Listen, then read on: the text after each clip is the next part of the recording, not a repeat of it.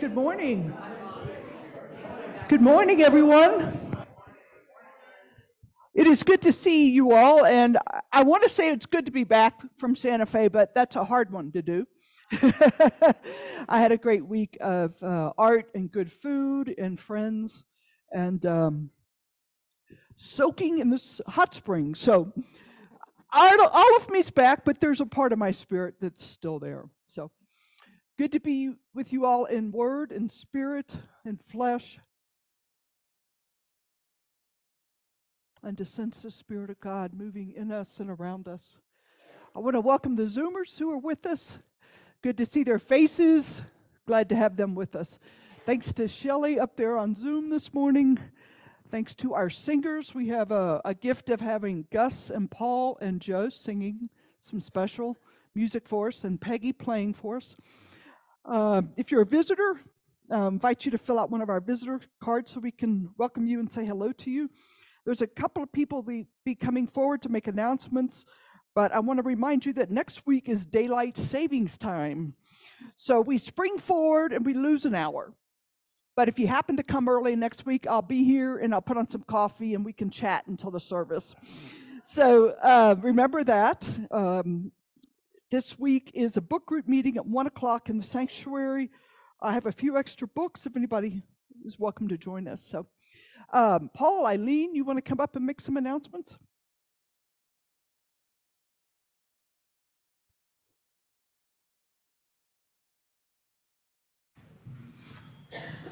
Hello. I bet you can't guess what I'm going to talk about, huh? I want to make sure everyone knows there are little flyers in the back if you'd like to pick up a flyer about the fair coming up in just 2 months. I can't believe that it's that soon. I have a couple of important details to tell you. This time next week, right after worship service, we will have a committee meeting. Everyone's on the committee. If you can stay for it, that would be wonderful. We will be talking about just what has happened so far, what kinds of things are falling into place.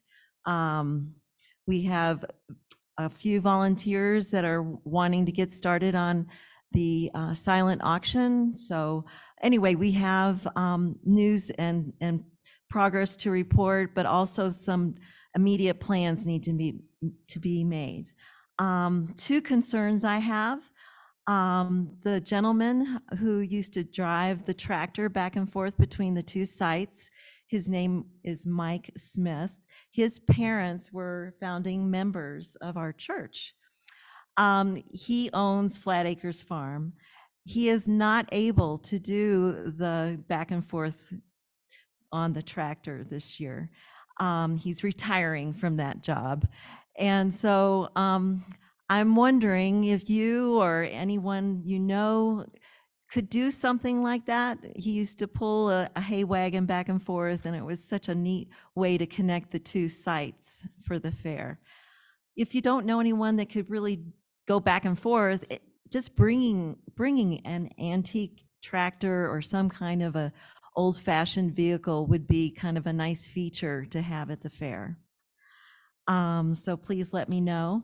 Also, the youth and some members have talked about having some farm animals here because this used to be such a great farming community.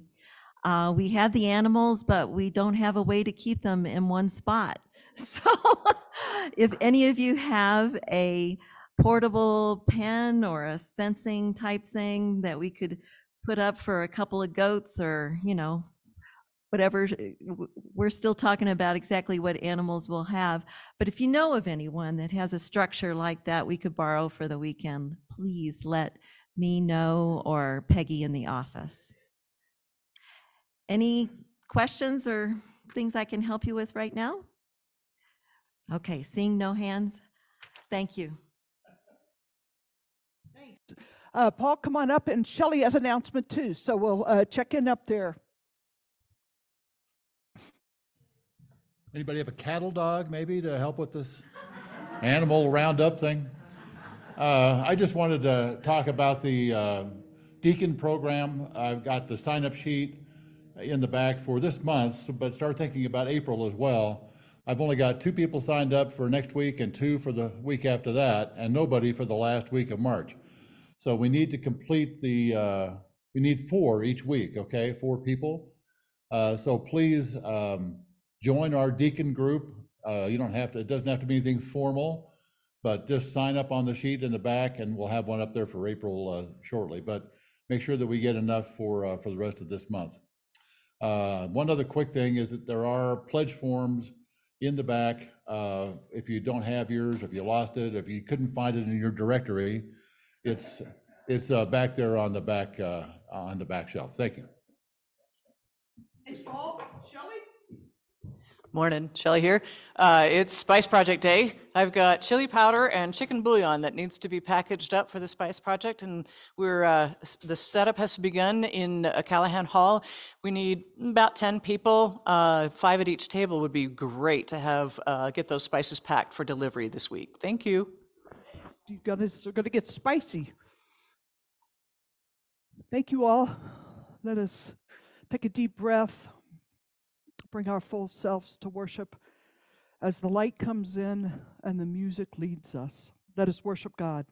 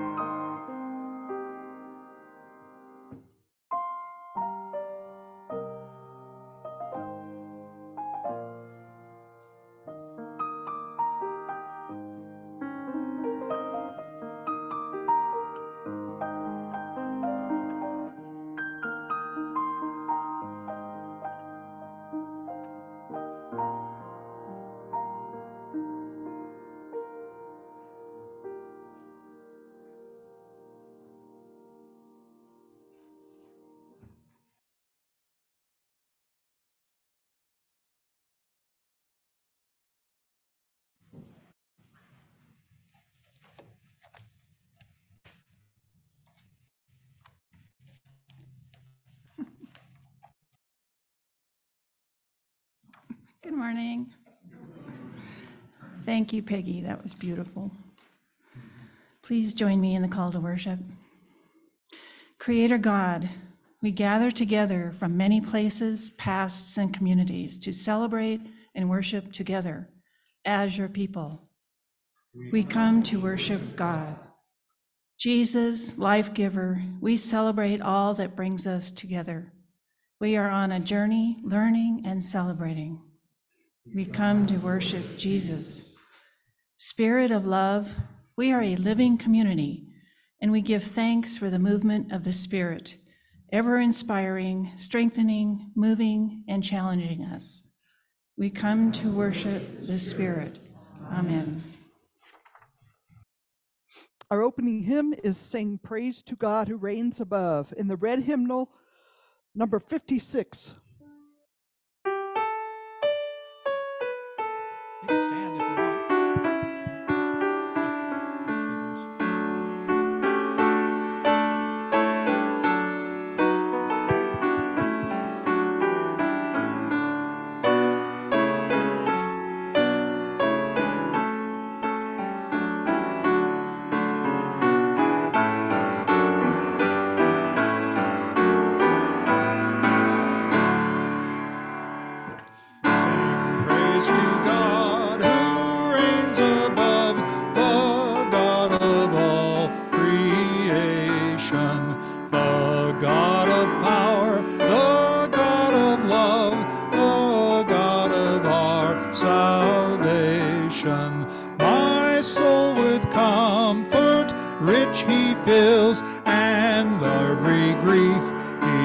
Gently stills, to God all praise and all glory. What God's almighty power has made, in mercy He is keeping. By morning glow or evening shade, His eye is never sleeping. And where He rules in kingly might, there all is just and all is right. To God all praise and all glory. We sought the Lord in our distress. O God, in mercy hear us. O Savior, song our helplessness, and came with peace to cheer us. For this we thank and praise the Lord, who is by one and all adored. To God all praise and all glory.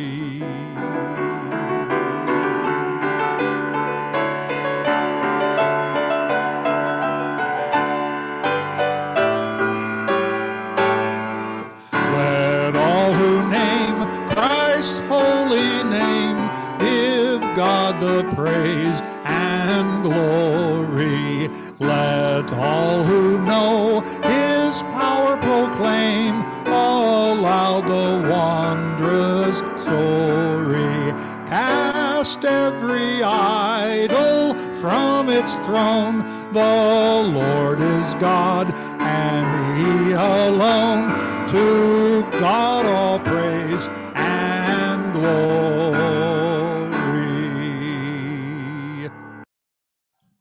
You may be seated. I invite the young people, our next generation, to come forward.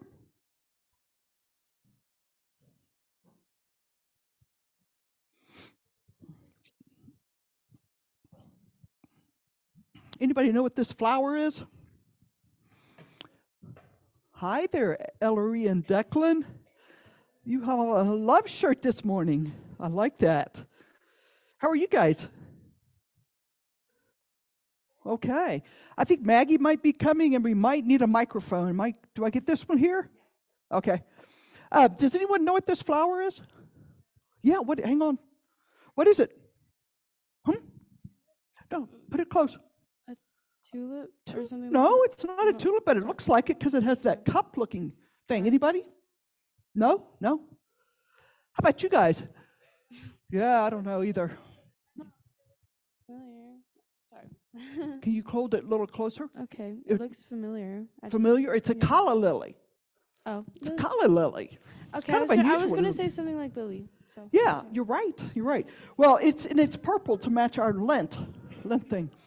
But the reason I got it is that it celebrates International Women's Day, which is this week on Thursday.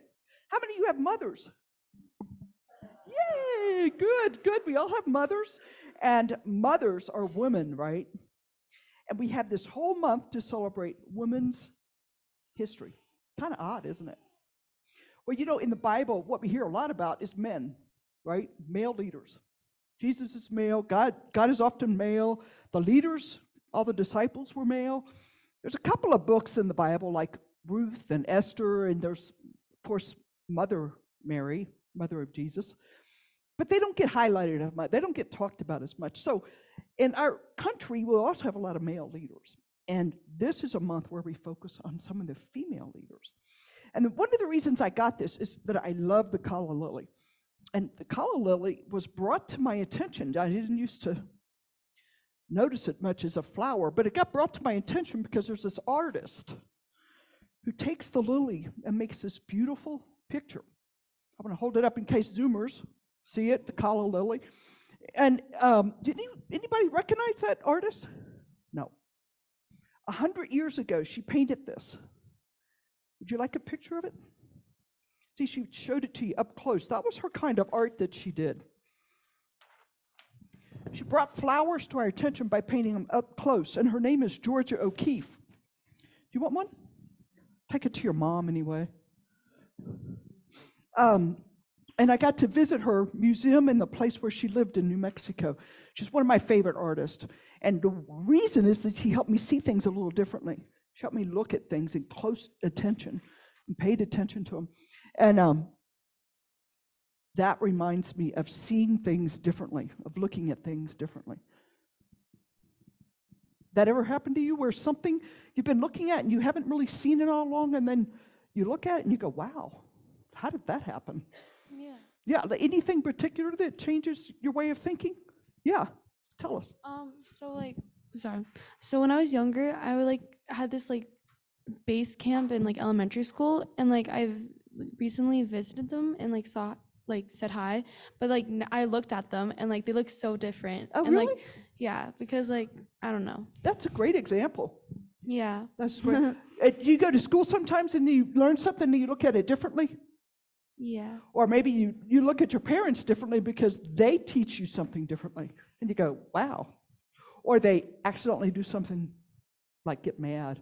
And you go, my mom gets mad. My parents get mad. Do you have anything you want to share? No? No? Okay, guys. Maggie? Okay, good morning. Good morning. You have Ducky with you. But this month on Sundays, I'm going to be lifting up a woman who is teaching us something about history and recognizing that more. And so each Sunday I'm going to do that. And this Sunday I wanted to share with you an artist who's helped all of us see things just a little differently in our life. And that's what Jesus as a teacher does. Jesus points out these places where things are different. They're not the same. And he walks up to people and he sees them who they are. And he says, especially women, he invites women into community where women didn't really matter at that time.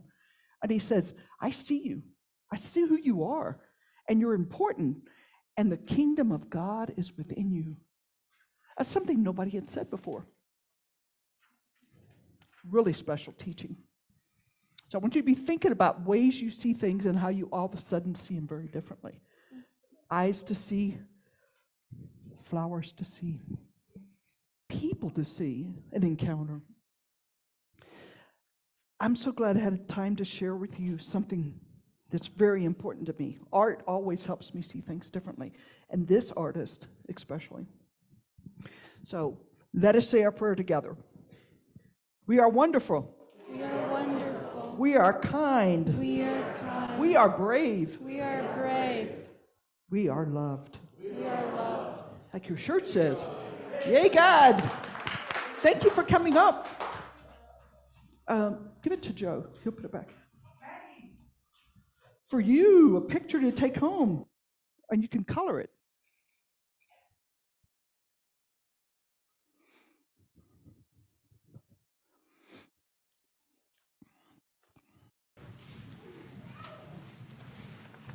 Good morning. It's time for Joys and Concerns.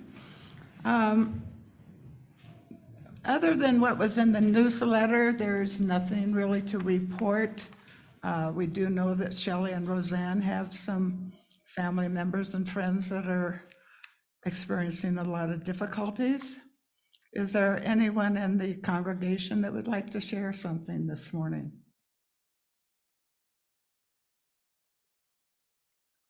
Desiree?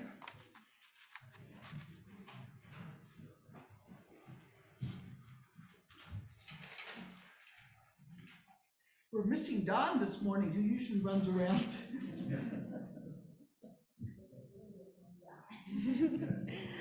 Jeffrey is currently in Louisiana with his family. His grandma's in hospice, and he knows that this is probably his last time visiting her while she's alive. So just keep him and his family in your prayers, because transition's always a hard time.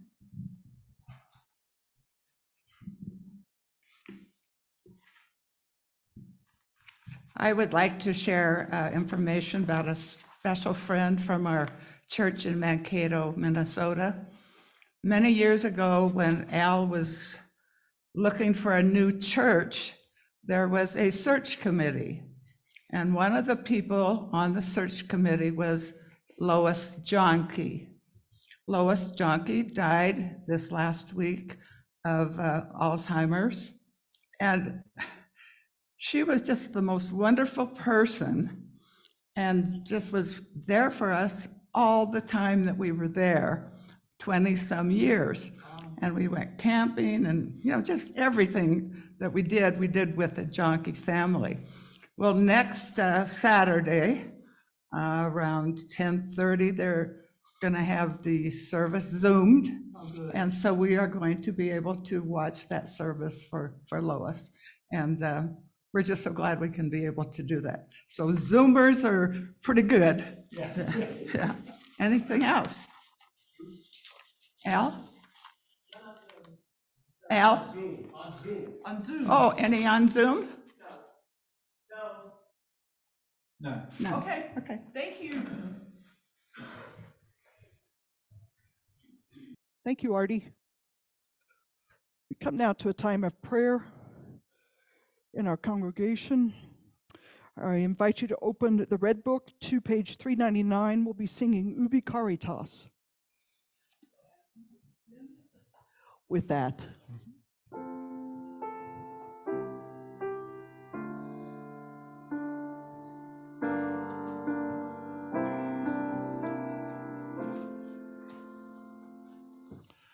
Ubi caritas et amor.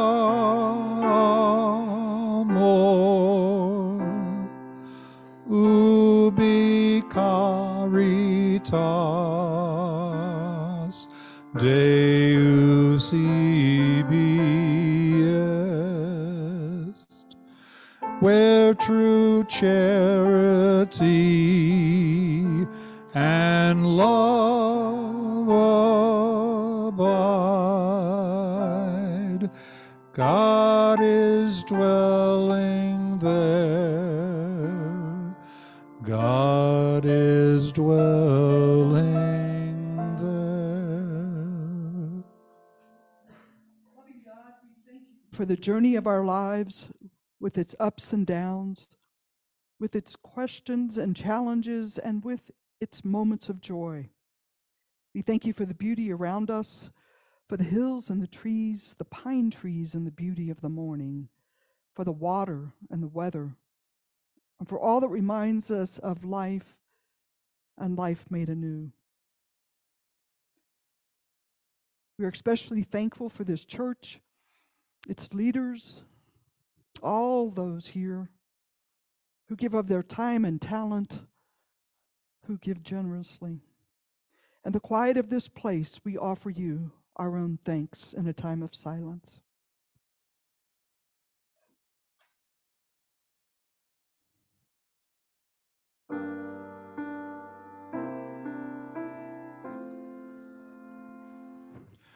ubi caritas et amor,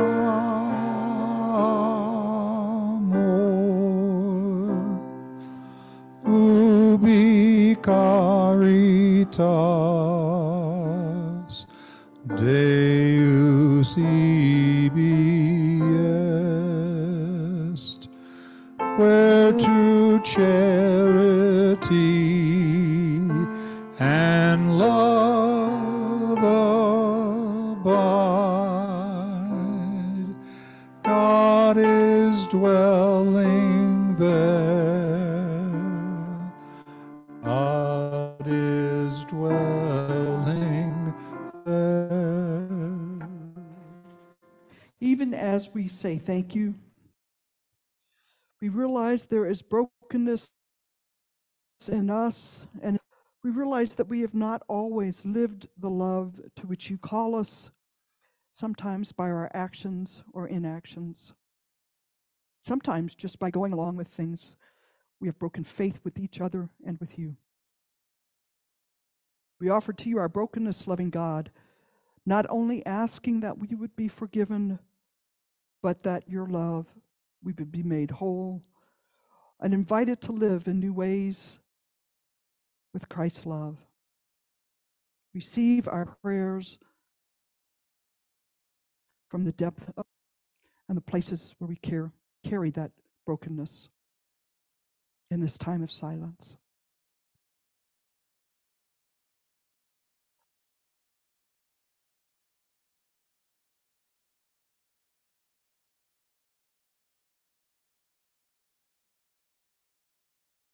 Let us continue praying in song.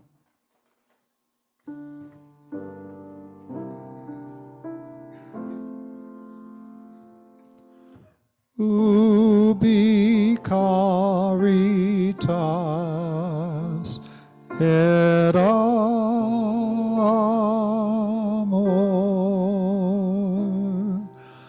ubi caritas Deus ibi est, where true charity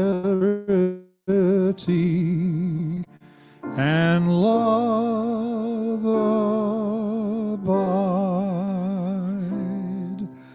God is dwelling there.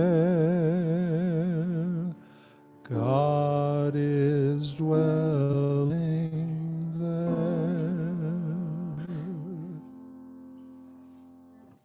Knowing that we are forgiven and knowing that we are loved, we turn to the world to love it into wholeness. We pray for people in the desert times of their lives, people who are facing famine of body or spirit, people who are tempted to turn away from what is right and just. We come to be peacemakers in this world. And we remember places where there is destruction and death. We especially remember those in Ukraine and Russia who are suffering and grieving all kinds of loss at the hands of men bent on war. We pray for those in Turkey and Syria who have been made refugees by the devastating earthquake. We pray for those affected by the tornadoes in the south and by the snow in the west. As the earth speaks to us of change,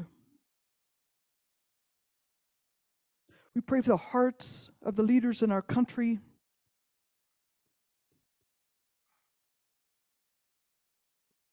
We pray that they may create laws that serve and protect all the people of this land.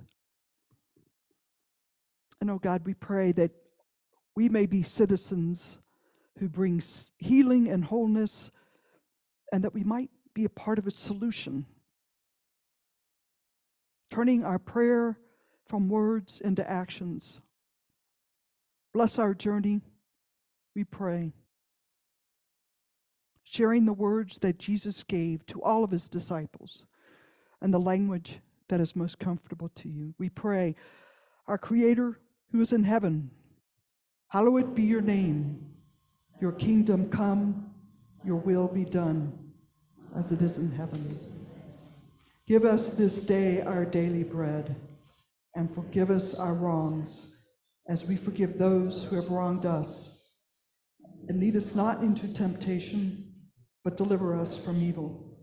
For thine is the kingdom, and the power, and the glory forever.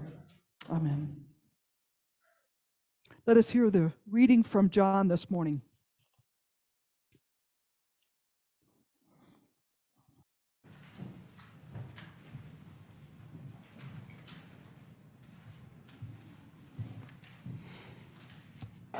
John 3, 1 through 12, and 16 and 17 from the Message. There was a man of the Pharisee sect, Nicodemus, a prominent leader among the Jews. Late one night, he visited Jesus and said, "Rabbi, we all know you're a teacher straight from God. No one could do all the God-pointing, God-revealing acts you do if God weren't in on it." Jesus said, "You're absolutely right. Take it from me. Unless a person is born from above, it's not possible to see what I'm pointing to God's kingdom." "How can anyone," said Nicodemus, "be born who has already been born and grown up? You can't re-enter your mother's womb and be born again. What are you saying with this born from above talk?" Jesus said, "You're not listening. Let me say it again. Unless a person submits to this original creation, the wind hovering over the water creation, the invisible moving the visible, a baptism into a new life, it's not possible to enter God's kingdom. When you look at a baby, it's just that, a body you can look at and touch. But the person who takes shape within is formed by something you can't see and touch, the Spirit, and becomes a living spirit. So don't be surprised, so surprised, when I tell you that you have to be born from above, out of this world, so to speak. You know well enough how the wind blows this way and that. You hear it rustling through the trees, but you have no idea where it comes from or where it's headed next. That's the way it is with everyone born from above, by the wind of God, the Spirit of God. Nicodemus asked, "What do you mean by this? How does this happen?" Jesus said, "You're a respected teacher of Israel, and you don't know these basics? Listen carefully. I'm speaking sober truth to you. I speak only of what I know by experience. I give witness only to what I have seen with my own eyes. There is nothing secondhand here, no hearsay. Yet instead of facing the evidence and accepting it, you procrastinate with questions. If I tell you things that are plain as the hand before your face and you don't believe me, what use is there in telling you of these things you can't see the things of God? This is how much God loved the world. He sent me, and this is why, so that no one need be destroyed. By believing in God, anyone can have a whole and lasting life. God didn't go to all the trouble of sending me merely to point an accusing finger telling the world how bad it was. I came to help to put the world right again."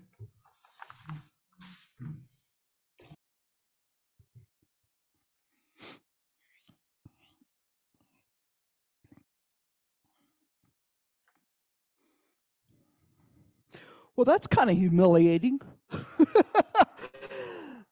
As Nicodemus, I want to tell you my side of the story. You can tell why I went in the night, right? I didn't want anyone else to hear what Jesus might say to me, but I was more concerned of somebody might see me asking questions, and here I am, a Pharisee. I'm supposed to know these things. I'm the religious leader in my temple. I'm respected. I'm prominent. I've studied the books. I've been to the best theological schools. I have the degrees to prove it. I can't be asking questions of Jesus. I'm supposed to know it. I have it right here in my text, right here in the Bible. I know I'm supposed to know this. It's in here. I've spent my life studying the religion, the laws, the commandments, the history, the prophets. I know my Bible. But there's something I don't know in this man. Something he's making. Well, honestly, he's making waves. He's doing things different. He's not following the codes in the temple and the Jewish law. And it troubles me. My role as a religious leader in the temple is to make sure people follow the law. I lead an exemplary life. I tithe 10% of my income to the temple. I live by the rules, the laws, the bylaws, the committees that we have formed. I do things just right. It's there in the paper. I can point to it. This is the proof. And yet Jesus is doing something very different. And he's a rabbi. He should know these things. But the thing is, he knows all of this, and he's still doing something very different. He's healing people. He's liberating people. It reminds me of the story of Moses liberating people and saying, go into the desert. I'm going to lead you. I'm going to do things different. It's by the Spirit. I'm going to feed you manna. I'm going to provide a way across that water that you have to cross. I'm going to do these things. And Jesus is coming and doing these things. And here all this time I've spent talking about them and teaching these things, and I'm not doing them because I don't know how to do them. And that's so embarrassing. And so I go at night to have this conversation with Jesus. And I get more than a bargain for because he's saying things I don't understand. What is this about being born from above? He knows I've already been born. And now he's saying I have to be born again? How is that possible?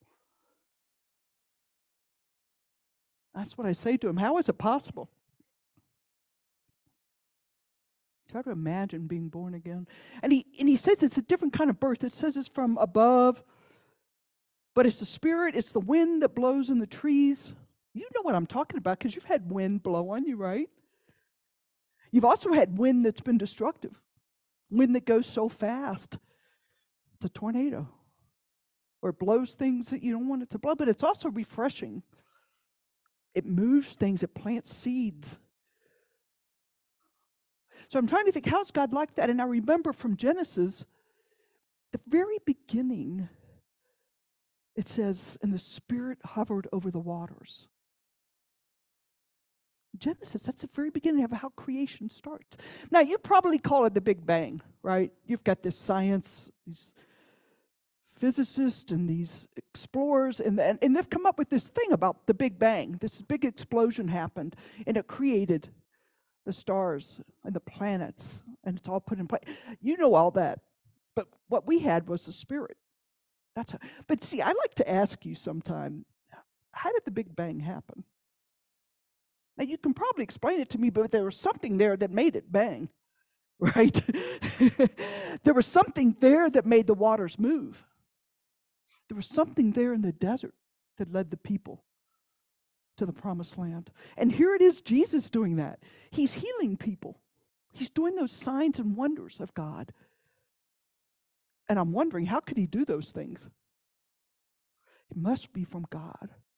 And so God is drawn near to the people. And then he goes and tells them, remember that back when we talked about that? He goes and tells them the Spirit of God is in you. It's not necessarily what we teach. So I know he's going to get in trouble. He's interrupting the temple life. He's interrupting our worship. And he's saying, it's not necessarily in here in the temple, but it's out there where the Spirit of God is moving. And it comes and visits us through each of us. But he's doing something different out there, and I can't figure it out. So I want to follow him too, but I am a religious leader. And there's certain things expected of me.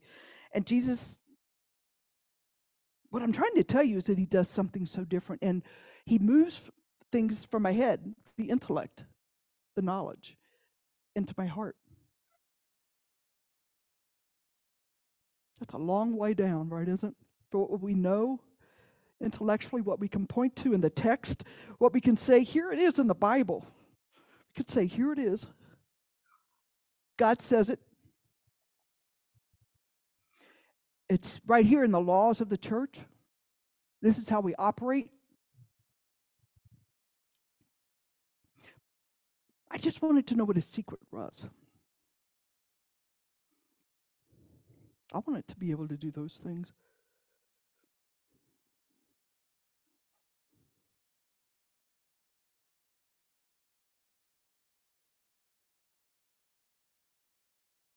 Healing the blind,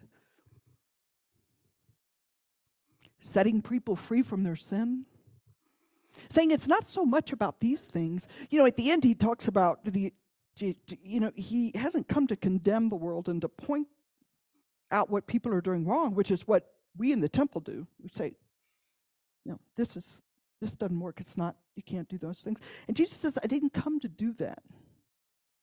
I came to save the world. I came to liberate it, save it, heal it, and to show you can do the same things. You can do the same things. And sometimes you know you can do it, right? Do you get that feeling that this is right? This is where God wants me to be. This is where I feel full of the Spirit. So do you feel that in the church? Do you feel the Spirit drawing the church into being the church?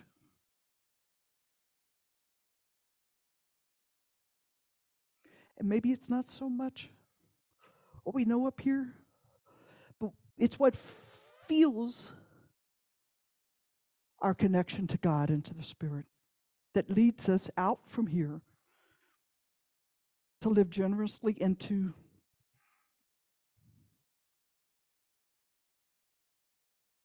do those signs and wonders that point to God.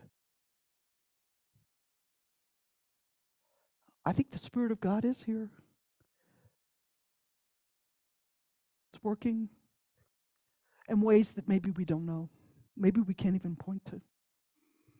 But you got some things coming to you, don't you? You got a new leader coming somewhere. It's going to bring its Spirit here. Are you open to who shows up? To how God shows up? We have a general sense of mission.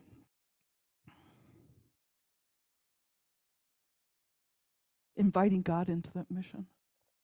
That unexpected, that Spirit, that wind that blows, that water, we can't control it. So think about that. How's that the direction of the church?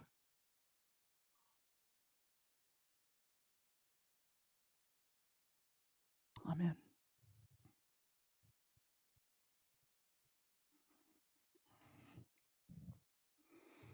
I invite our music. Softly and tenderly, an old, old hymn.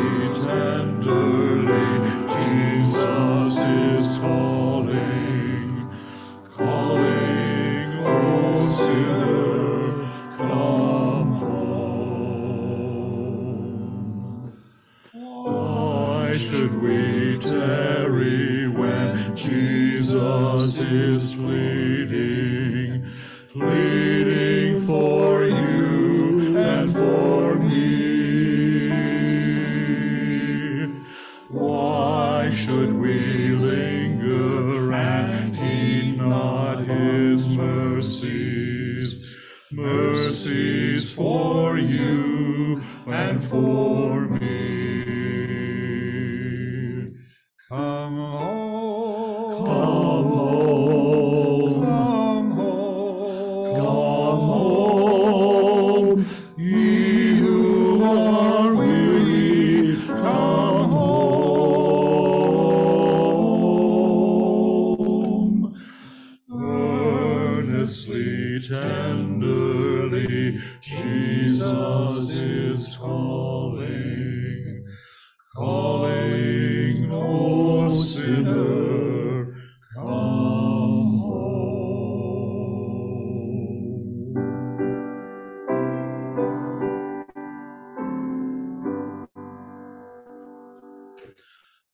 Oh, Father, He has promised, promised to you and for me. Though we have sinned, He has mercy and pardon, pardon for you and for me. Come home, come home, come home. Ye who are weary, come home. Earnestly, tenderly, Jesus is calling, calling, O sinner, come home.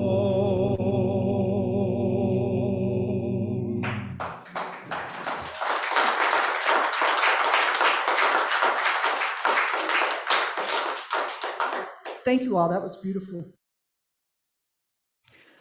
Will you join me in the invitation to communion as printed in the bulletin?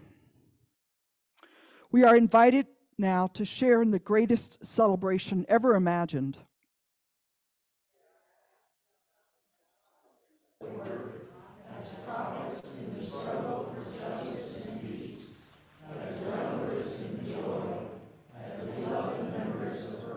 Most inclusive body, the body of God's love.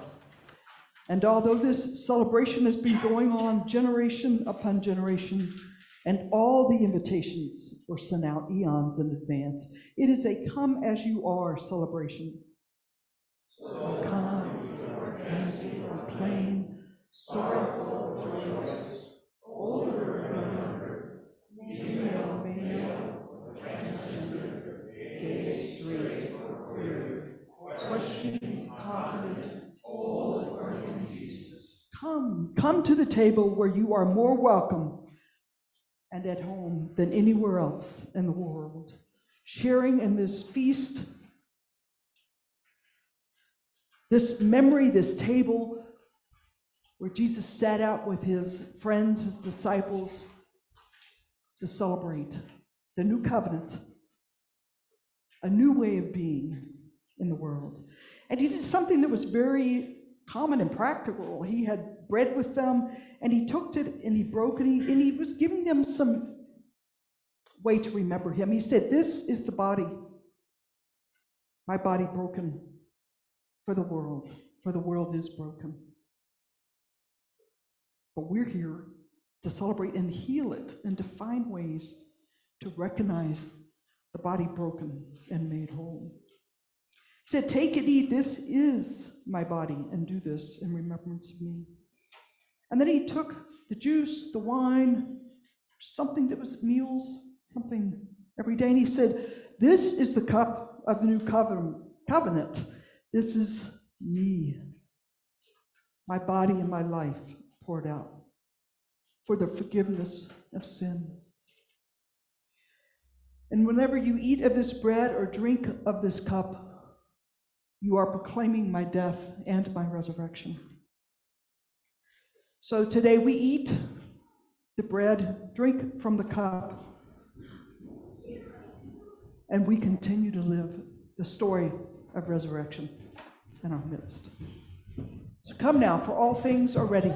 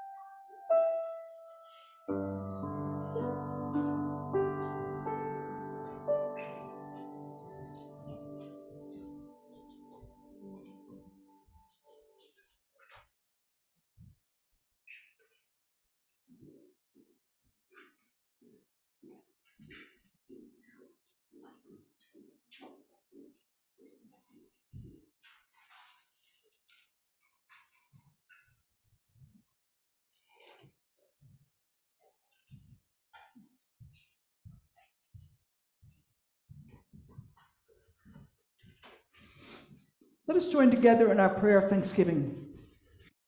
God of new life, with joy we have received this sacrament of bread and wine, giving you thanks for Jesus Christ, our peace and our hope. Unite your church throughout the world in continuing Jesus' ministry of love and servanthood. Let your name be praised in all the earth.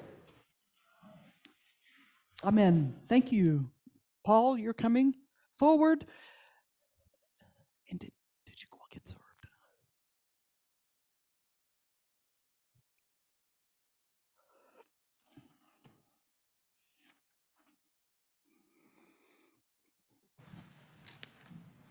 Morning again. Talk about gifts. What about Gus and Paul and Joe with that rendition of that song? It was fantastic. You guys are so good. Before I start talking about our stewardship campaign, I do want to thank Melissa Kelsey, Shelley Llewellyn, and Nathan Oblicki and his family for their presence in this church and their willingness to get up in front of all of us and to tell us about what Be the Church means to them. I personally want to thank each and every one of you for doing that. It really helps a lot. We, the Covenant Commitment Team, started this campaign a little over a month ago by creating a stewardship letter. I won't tell you where it is, but in which we tried to provide a way to show all of you how your pledged funds and the other contributions you make are used within UCCPH to provide the experience you enjoy when you attend. There's a lot that has to be done behind the scenes by the pastor, all the ministry and leadership teams, plus the time, talent, and treasure that we collectively provide. Without all of us participating in the life of the church, it would be a lot less satisfying experience, and the church would struggle to survive. To be truthful, the numbers are so far a bit disappointing. As the middle of last week, only 21 pledge forms had been returned and received by our financial secretary. We know there are a number of you who continue to consistently support the church monetarily and without completing a pledge form, which is fine, and we appreciate your continuing support. Based on current results, it looks like we'll be about $4,000 under our budgeted giving for the year. That being said, not having completed pledges makes it difficult to plan going forward. Without having an idea of what funds are coming in, we as church leadership can't be sure whether or not we can fulfill our obligations to you as a congregation. I don't mean to convey doom and gloom. We certainly aren't shutting the doors anytime soon. I'm just asking those of you who have not completed a form or communicated with Don in some other way your support for the church to please do so. We aren't going to hold anyone's feet to the fire about this. We know that people have things going on in their lives, the circumstances can change, lots of things happen. Nobody's going to come knocking on your door and say, "Where's your pledge? Where's your pledge?" We hope that you'll find your experience at UCCPH worthy of helping support us financially as well, and that you will take the time to let Don know the level at which you can provide that support. And just to be clear, the financial secretary is the only person who knows what those individual contributions are. You're not sharing that with anybody else in the church. Okay, so here's my ask. Please help us out by letting us know at what level you can commit for 2023. Contact Don by email, phone, stagecoach, mail, however, or bring your completed pledge form next Sunday and put it in the collection plate. For those of you who may not have those forms or don't know where yours might be, I have some in the back, as I mentioned earlier, sitting back there waiting for for you to fill them out and send them back in. So again, thank you again for your past support, and please continue to help support UCCPH. Thank you.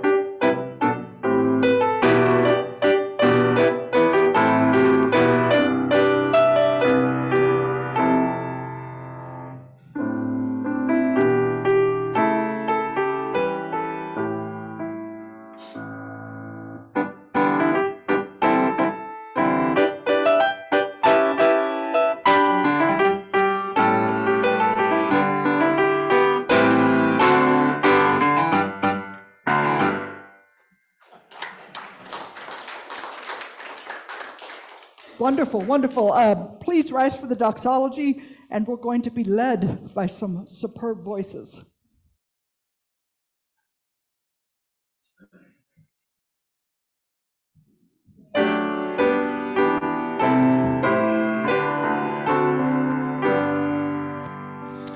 Praise God, from whom all blessings flow.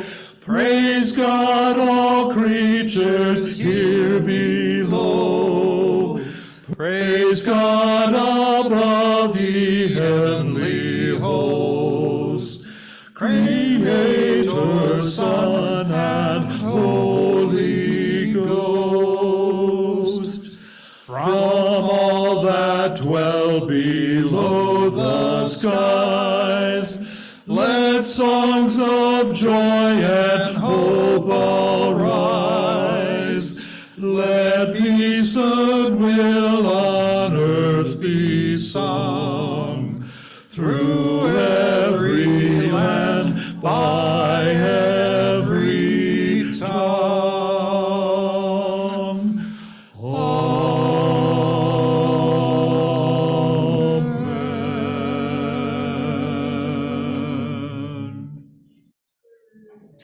Thank you. Nice, nice. Thank you. Our closing hymn is in the Red Book, 719. The first verse we'll all sing. The second verse is for women, and the fourth, I was going to say third, but it's the fourth verse is all of us again.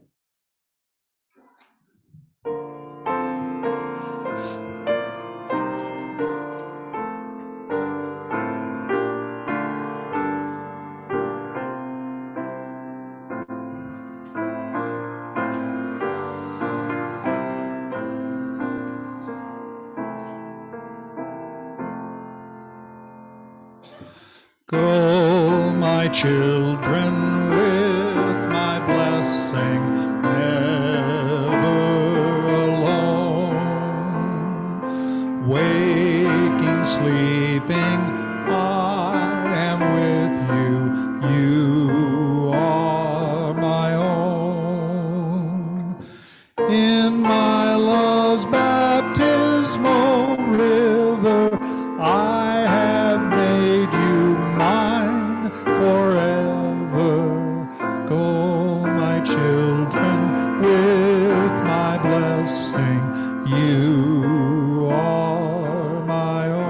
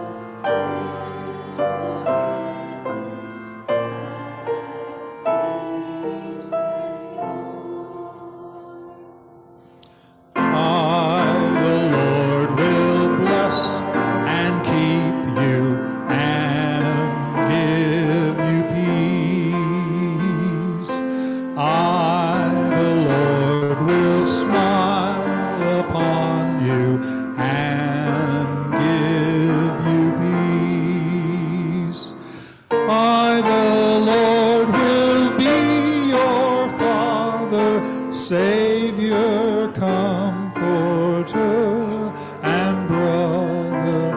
Oh, my children, I will keep you and give you peace. I don't know if you recognize this, but this is the blessing I give every week. It is from the book of Numbers. I, the Lord, will bless you and keep you. I will give you peace. I, the Lord, will smile upon you and give you peace. I, the Lord, will lift up my bright light, my countenance, and give you that Spirit of God within you, now and always. Amen.